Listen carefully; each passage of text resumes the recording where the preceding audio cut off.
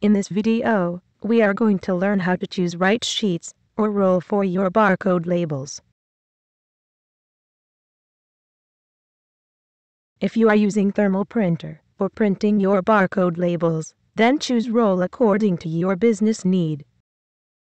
And if you are using laser or inkjet printer, then choose right barcode labels sheets for your barcode labels. Here are a few examples. We have marked our labels border for your help.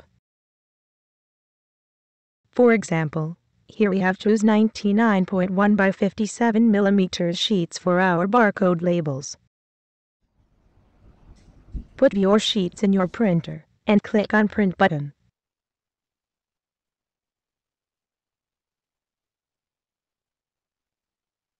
Enter total labels value per sheet and give print command. Now, you can see your barcode labels are printing.